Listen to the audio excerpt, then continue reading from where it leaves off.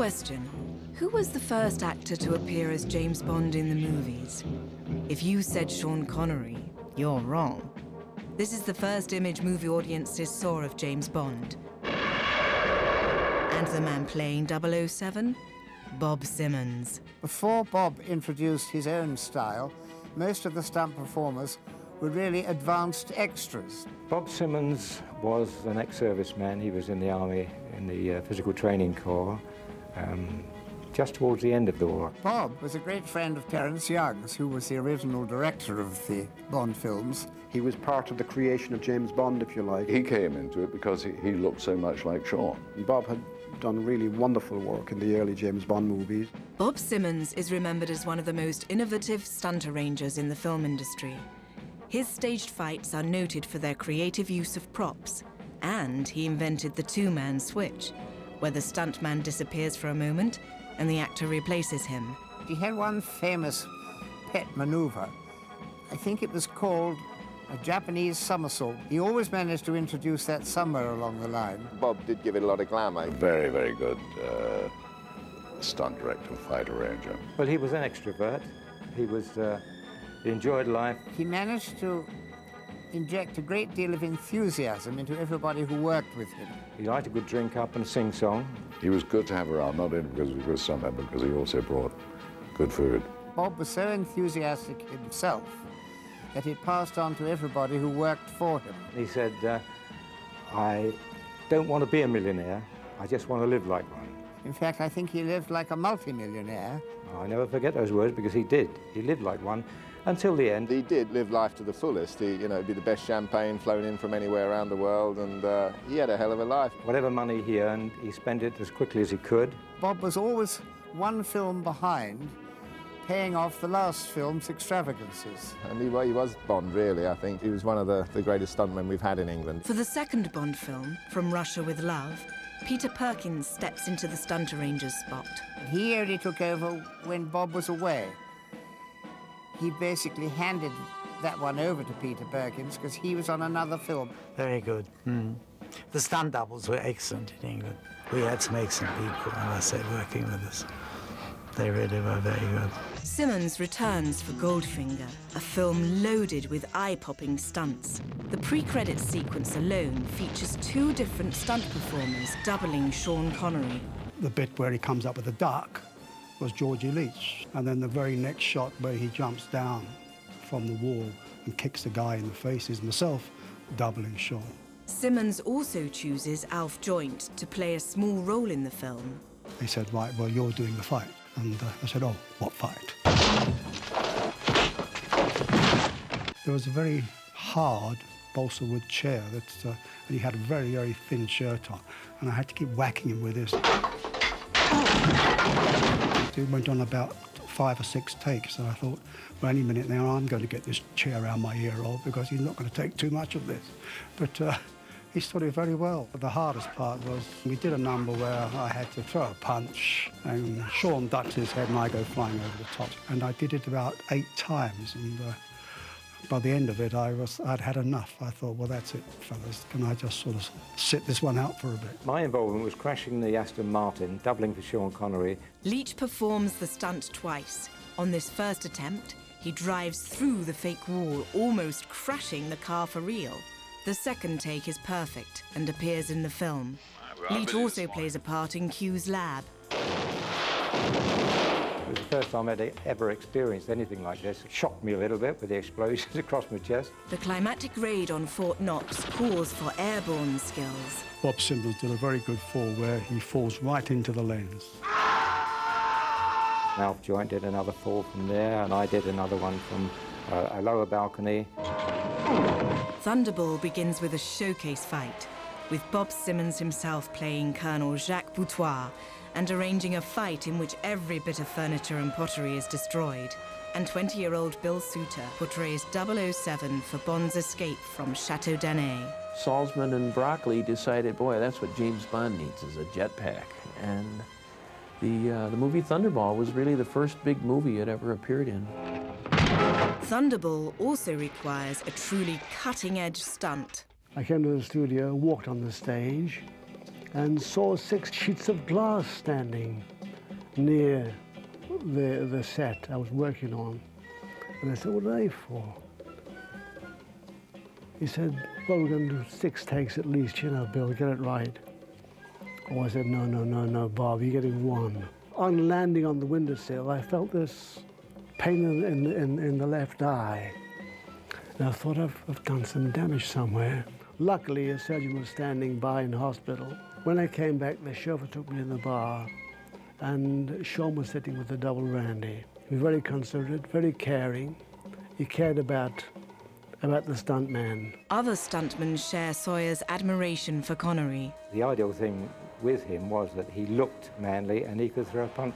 He looked as if he were going to knock you right through the wall. One time he picked up a chair to throw at me to knock me down the gangway, and it was a real genuine iron chair. He had to pick up that in the right and throw it in the right direction so that I didn't get hit by an edge or a corner. So he had to be skilled and keep his calm in those situations. The first major picture I worked on was You Only Live Twice in 1966. I was doing explosions and sliding down ropes and trampoline explosions, all that sort of thing. I still admire, when I see that film, I admire the work that Bob Simmons did on that, rehearsing it all and getting it going. Leech himself becomes the stunt coordinator for the next Bond adventure. George Leech is a very quiet person, very opposite to Bob. I've worked with George many times over the years. Excellent stunt performer and coordinator. He's now my father-in-law, funnily enough, and he coordinated on the Major Secret Service. I worked on a dozen Bond pictures altogether. He was a very good amateur welterweight boxer. A tremendous gymnast. A great vision in terms of what he's asking the guys to do, and I always enjoyed working with him. We got a full-size trampoline at home, and he come over to see his grandchildren. He gets on the trampoline and somersaults and things, and he's well into his 70s now. Vic Armstrong doubles the new 007 George Lazenby. And it was like 4 months' work, doubling Lazenby, and you know, a good kudos for me as a up-and-coming stuntman. Champion Olympic athlete Willy Bogner provides the skiing action. Bogner invents his own camera system. The trick was not to use any rigs, because rigs make it less variable. You know, with holding it in your hands, you can pan, you can even shoot backwards. You can shoot through your legs, you can ski backwards and really pinpoint the camera. He used to go backwards down his bob run. God knows how he did it, skiing backwards down the bob run. Speed is always visible with things flying by. So if you shoot a sequence in the trees, for instance, it looks much better, or in a bob run, you know, where you have the walls really close and you can actually feel the speed. He would just go down there and slide backwards and have complete control of the camera. But he was a miracle man. When Connery returns for Diamonds Are Forever, Bob Simmons also returns, coordinating the stunt work filmed at Pinewood. Basically, there's no more boring than a couple of blokes swinging at each other. And I began to think about having a fight in this elevator. I hadn't worked with Bob before, in fact, and we got on very well. But really, Sean and me, we both worked the fight out ourselves. I remember Sean saying, look, what are they going to do next? Have a fight in the telephone box? Most stuntmen have a healthy respect for Sean, and this is what makes Sean a wonderful Bond. When he hits, he means it. He goes in there and I'm going to hit you. I remember it well. George Leech doubles Putter Smith for the blazing finale, with fire effects courtesy of special effects man John Steers. He used all the appropriate chemicals and fire prevention gear, and I went up into a great sheet of flame and staggered about and jumped over the side of the ship, and I was okay. Thank you, John Steers. What the? The next film, Live and Let Die, finds a new Bond up to old tricks. It's a tremendous job organising and shooting stunt sequences, especially when all stunt sequences are dangerous. Harry and Cubby got hold of a young man from the southern states of America called Jerry Como. His function on the film is stunt driver, stunt coordinator, and also my teacher. They came up with some very creative ideas, I might say, about a boat chase sequence. And of course, let's say artistic people have quite a large or wide span of imagination in what they would like to achieve, and it was my responsibility to curb that somewhat to determine what we could physically do with the equipment that was made available to us. Jerry Chipwood did all the car stunt and the plane stunt where the wings come off the plane. They were a very, very good team. Another team working on the film is the Hollywood Black Stuntmen's Association. I'm Eddie Smith, the business manager for the Black Stuntmen's Association. We couldn't get into the White Stuntmen's Association, and we had to organize ourselves. When the unit returns to Pinewood, Vic Armstrong becomes James Bond, doubling Roger Moore in the climactic fight. That again was pretty interesting, working with Bob Simmons, who coordinated it all. Moore's next Bond film tests his acting chops. The martial arts scenes require special instruction for the actors. I was trained every day, at least an hour, if not 2 hours, towards the fight. So I kind of remember that wardrobe lady designer saying that they had to alter all the wardrobes because I keep losing the weight. One of the girls is a daughter of the head of the Secret Service. Quite ordinary girls, except that they were really skilled in the martial arts. The film also features another amazing car stunt, courtesy of Jay Milligan's driving team, with Lauren Willard at the wheel. You're not thinking that. I sure am, boy. There's 7 or 8 mathematical functions of geometry and physics that affect the roll velocity and the landing and the takeoff of the car. The computer was able to program all of that to what we thought was a successful stunt. You look back at it and say, I achieved world fame by working with Bond.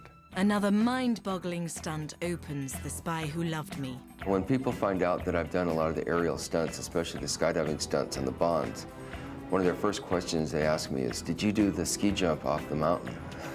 And I would love to say yes, but I can't take credit. Rick Sylvester did a tremendous job doing that. It's a very memorable jump. At that time, that was the most incredible thing anybody had ever seen. That was a phenomenal stunt. That stunt is sort of a signature stunt for all the Bond films, and it's a tremendous effort. One very generous reviewer called it the greatest stunt in the history of movies.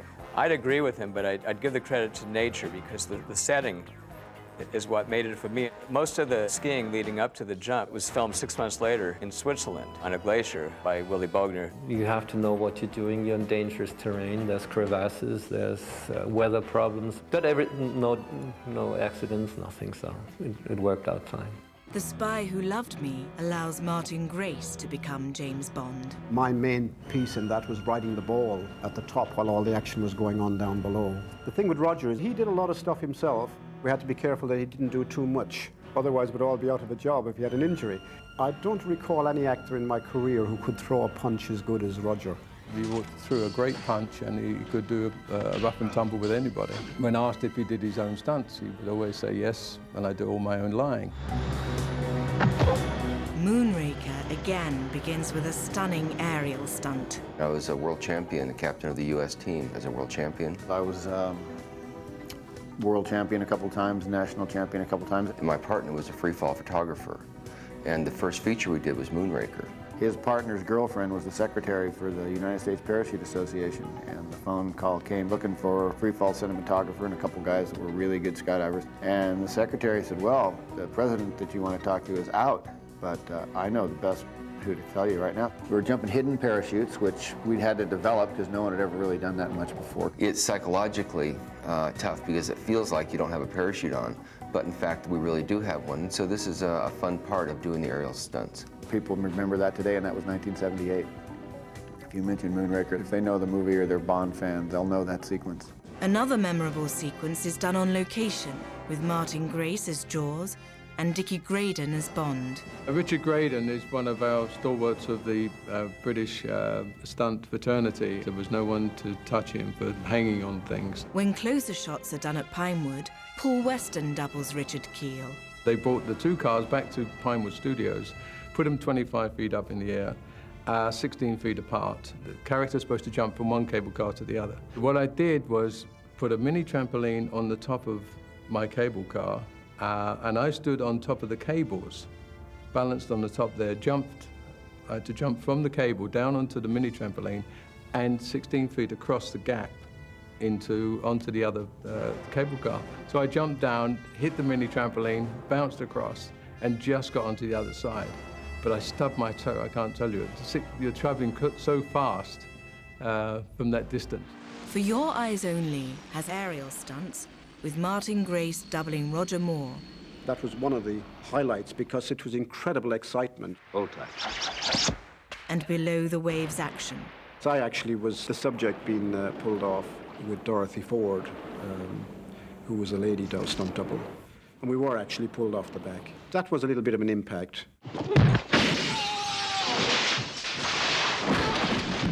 There was a fight in a monastery, and a pike was supposedly thrown at the character of Bond, being played by Martin Grace, and it actually caught part of his hand. And Roger, who was standing off camera, said, "There for the God of grace go I." Willy Bogner returns for more ski action, creating scenes with vehicle stunts coordinator Remy Julien. We had to construct a winch in the back of the bob that would pull me up to the bob all the while we were racing down this course. And now that was a little touchy because when the bob goes around turns, the distance changes. That means when you go into the turn, the wire you hooked on gets looser. But when it gets out of you get a real jolt. And they are just about, like a few feet behind you with their spikes. Remy Julien is made up to impersonate Bond for the chase through the olive grove. And Rick Sylvester gets a chance to become James Bond once again. I climbed about 15 years, but I'd never had a fall over something like 25 feet, a record of conservatism which I was proud of because I was a big chicken. I'm not with these macho stuntman types, really. I never really think of myself as a stuntman. I had a very short, dramatic career, 2 stunts that were both arguably somewhat famous. Octopussy as the 007 stuntman training. I think on Octopussy was probably the most dangerous thing I've ever done, which was running along the top of the train. At one point, there was a pipe which was about 4 feet above the train. I'd lay down underneath it and get up and carry on running. And I said to the guys, if they see that on the rushes, they're going to say, could I jump over it? Sure enough, next day I get a phone call, is it possible to jump over the pipe? You can see the pipe going underneath me, and I hit and bounced, but I was lucky enough, I just held on. But that was a tricky number to do. Weston also performs another train stunt. I thought this is a great idea, low-angle camera with, I'd slip and my toes would hit the sleepers. I can't tell you the pain. All I had was a pair of ordinary shoes on, and to hit the sleepers with my toes was very painful. But I'd set the shot up, I had to go through with it. Dickie Graydon also doubles Roger Moore. I was with another stuntman up there called Wayne Michaels, and we both had to jump together. And as he went first, I had to wait for him until he jumped. If he hadn't gone at the right second, then the train would have passed the point at which I could leap off onto the bed. And he was very good. He timed it perfectly. Stunt coordinator Martin Grace also doubles Bond in the sequence and nearly ends his career. Unfortunately, on that sequence, Martin Grace, who was doubling Roger Moore, was hanging outside the carriage as the train went along the rail, and there was one section of the railway that hadn't been cleared or passed as safe when Martin was hanging out. The train went a little farther than it was supposed to. Had I been able to look forward, I would have seen whatever the obstacle was and pull in, or miss it. He hit an actual concrete post as the train was, he was hanging on the side of the train, and he hit the post and he was quite badly injured. I was still hanging there after the train had stopped, although my pelvis was broken, but I was lucky on that occasion. Martin survived it, but he spent 6 months in hospital, going through a lot of therapy to get him, and was back again working on the next one. I was doubling for Roger, and I was swinging from the balloon basket that Q was in. I had to get it dead right to smash my body through the balsa wood. Somebody said, oh, we've made those shutters a bit stronger for you, Paul. He said, oh, I bet you have your rotters, you know. But we hadn't done a thing to them, actually. They'd all been chopped and cut and ready to go through.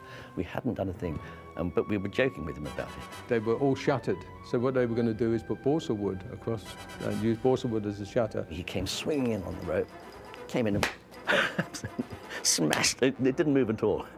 And even to this day, he thinks we did something to it, but we didn't. In the climax, Jake Lombard plays Bond for a second time. In Octopussy, I got to lay up on top of this airplane and do big old rolls, you know, on the outside. They dive the thing at 160 knots, pull it up, just incredible. A View to a Kill takes James Bond to Paris's most famous landmark. At one point, she turns around and she casts a line with a fishing rod, and she hooks it around Bond's legs and lifts him over the side, which I was involved with that part. Then she sort of gets away up to the top and jumps off the top of the Eiffel Tower, which was done by B.J. Worth. Cubby asked me to fall for 3 seconds before I opened my parachute.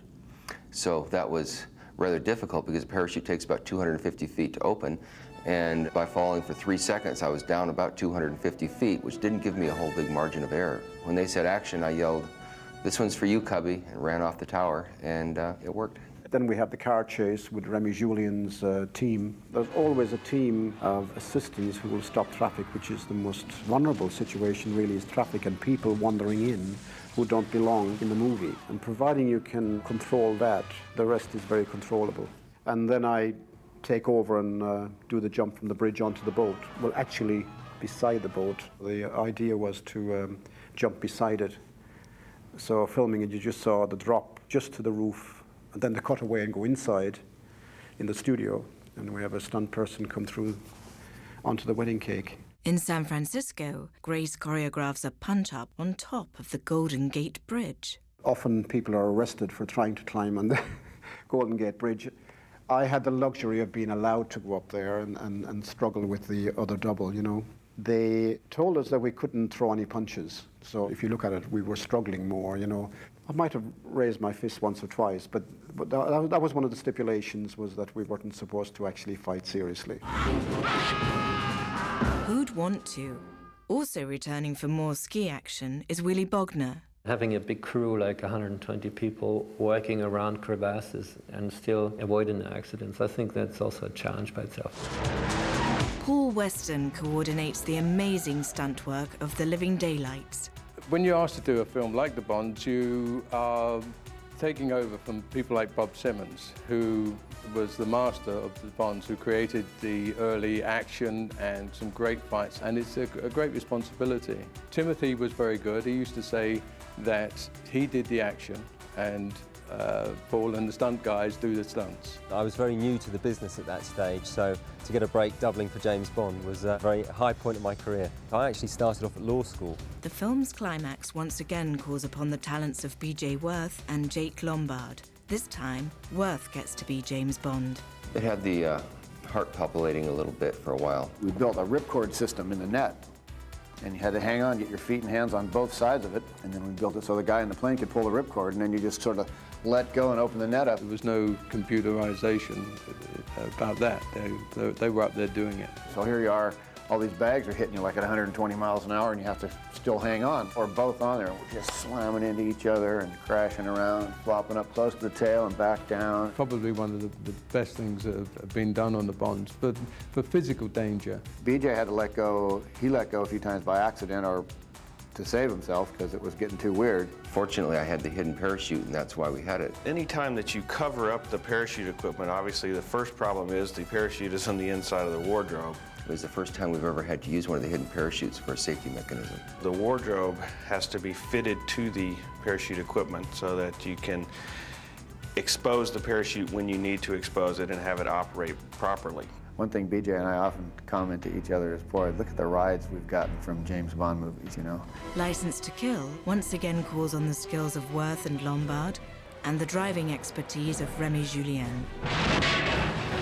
Simon Crane again doubles Timothy Dalton. You've always got to be pushing things to the limit, but with safety. I've never injured myself on a Bond film. GoldenEye opens with another high-flying 007 stunt performed by Wayne Michaels. He did that bungee leap, which I thought was very excellent. It demanded great body control, and it was flawless. The pre-credits end with a stunt that combines the talents of Jacques Zoumarnouy on the motorcycle and B.J. Worth doing a truly high dive. The plane had more mass than I did, so it would fall faster than I could. I would step out of the airplane, and it would turn over nose down, and I would get in a very fast fall, head down dive, and all the kerosene in the airplane's in my face for like 30 seconds. It was very hard to go toward it.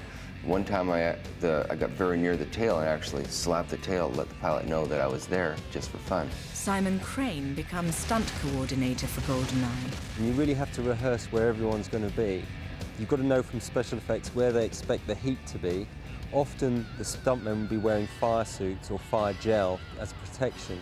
And so special effects wouldn't cue the explosion to go off unless they saw that the stuntmen were all at their given marks where they were told that it was safe. And longtime 007 veteran Vic Armstrong directs the second unit action for Tomorrow Never Dies and The World Is Not Enough. My wife's a stunt woman. She did Michelle Yeoh on the motorbike. No Bond film is complete without an aerial stunt. In Tomorrow Never Dies, we did what's known as a halo jump, high altitude, low opening. I had a plan that we could use a telephoto lens from a helicopter. And what we ended up doing is I stepped out of the helicopter at maybe 2,000 feet. I actually opened 1,000 feet above the water, and it made it look like I was maybe less than 100 feet above the water. When you think how many jumps he's done and what he's achieved on the films, it really is amazing. Over nearly 4 decades of James Bond adventures, what all the stuntmen have achieved has been amazing. From Dr. No to The World Is Not Enough, one thing remains constant. No one man can perform the feats of 007. We all looked after Bond and tried to make him as best as we possibly could. The one thing that keeps going on is 007. He seems to be quite indestructible. I went with that character and I wanted to be Bond. For those few seconds, I was James Bond.